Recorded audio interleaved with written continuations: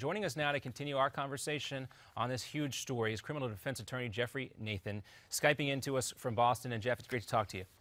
Thank you. All right, so the shooter is dead, and some folks might be wondering, why do police need to figure out what took place in those 2 hours leading up to the killing? Because it's hard to fathom that this individual was able to carry out these horrific acts as a sole actor, and consequently the investigation is going to surround who helped him, who else participated, and whether or not there was any terrorism involved that propped up his ability to execute these two of New York's finest. Now, as a criminal defense attorney, I'm sure you see this a lot in your work, but in this case, which we should clarify you're not involved with, but in this case, how do you see those social media posts playing a role in the investigation, and how will cops look at those in the future from other folks through this prism? Well, police do use social media and rely upon it heavily when they're backtracking and looking to create a motive for a crime and or to rule out other actors. And as a consequence, the postings are huge in this particular matter. Now, we've also seen some of this video of folks in the street chanting that they want to see cops dead. And also police found footage on Brinsley's phone of a protest that he watched. There has been some discussion, too, about Michael Brown's stepfather, who said burn the blank down, talking about Ferguson after this. How much legal trouble could these folks be in when they're out there on the street chanting what some folks might consider incendiary threats? Well, I mean, individuals could be looked at for the charge of incitement to riot, and your First Amendment right to freedom of expression does not include, for example, the right to say that there's a fire in a movie cinema causing a stampede when there's no fire.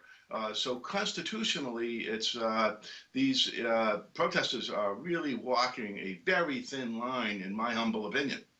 And what would it take to actually, have a charge filed here against anybody? These folks are recorded on videotape shouting these things. You would think that might be enough to a layperson like myself to actually bring charges against somebody now that we've had these types of assassinations. Yeah, but, conversely, look, this is the United States, and we have the right to express ourselves. This isn't... right, and you can burn a flag, but saying you want to see cops dead, I think a lot of folks would argue that... Protected. It is heinousness of epic proportions to even think about, let alone to say in public, but we're a free society, sir. I agree with you 100% there, but as you mentioned, there's a thin line here sometimes that these protesters are trying to walk. Where does that break down, in your opinion? It breaks down as to when you as a protester are causing irreversible harm to the general public.